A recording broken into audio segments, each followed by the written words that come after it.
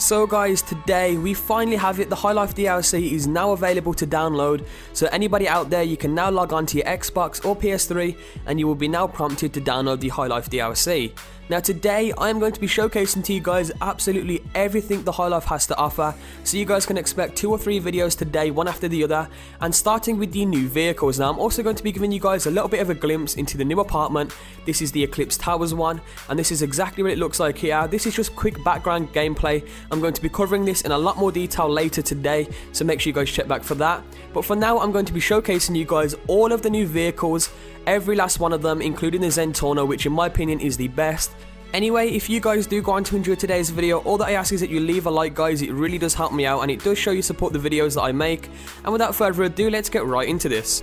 So the very first vehicle I am going to be showing you is the supercar Zentorno, and this thing, guys, is an absolute beast. It is by far one of the fastest vehicles now in the game.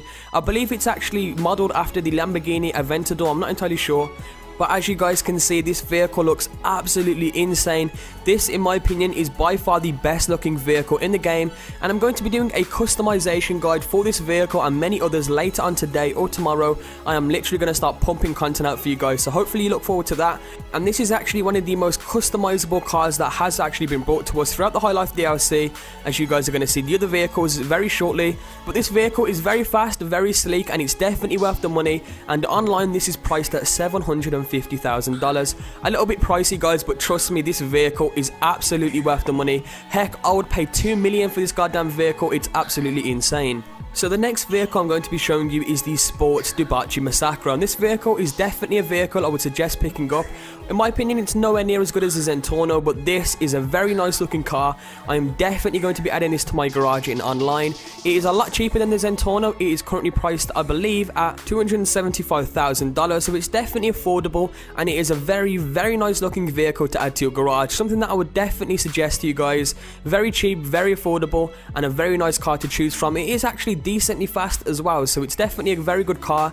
I'm glad they did add this into the High Life update. So the next vehicle I am going to be showing you guys is the new Huntley. Now this is a luxurious SUV, as you guys can see, and I actually really love the look of this. I never really expected to like this vehicle, but I really do love the look of this vehicle.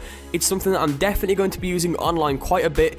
It looks like a tank, so it can handle bullets, so it's definitely something I will be using for heists. And by the way, heist is coming very soon. It is coming in spring. Rockstar did confirm that, so the heist release date isn't too far away from us. I might make a video on that again, maybe tomorrow or the day after.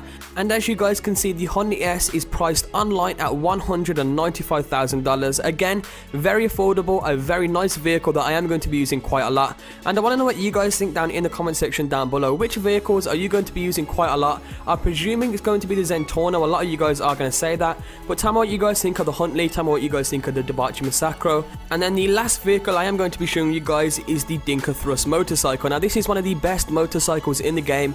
It is a very fast motorcycle. There is a lot of customization options to it, as you guys can see, and I really like the look of this. Also, definitely a great motorcycle to use, definitely something I would suggest to you guys once again, and it's currently priced at $75,000 online. Definitely, once again, a very affordable vehicle. All the vehicles in this DLC seem very affordable apart from the Zentorno. Once again, the Zentorno, in my opinion, is definitely worth the price it is, and it's definitely one of the best vehicles in the game. And as you guys can see, I do have my own custom paint job on the Dinker Thrust motorcycle. I am going to be doing a customization guide for each of the vehicles, like I did say, guys.